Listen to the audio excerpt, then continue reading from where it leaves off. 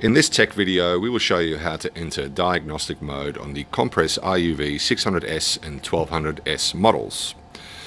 With the machine powered on and the bed in the load position showing clearly the LED in a green state, power down your machine. Wait for the machine to power down and prepare to enter diagnostic mode by pressing the load and eject buttons at the same time. Press and hold. Press the forward, reverse and next keys on the control panel.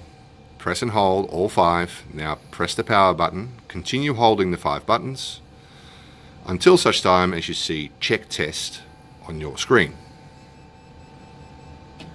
You may now let go of those 5 buttons. Going back to the load eject, you'll notice that the LED is blue. It will shortly turn red.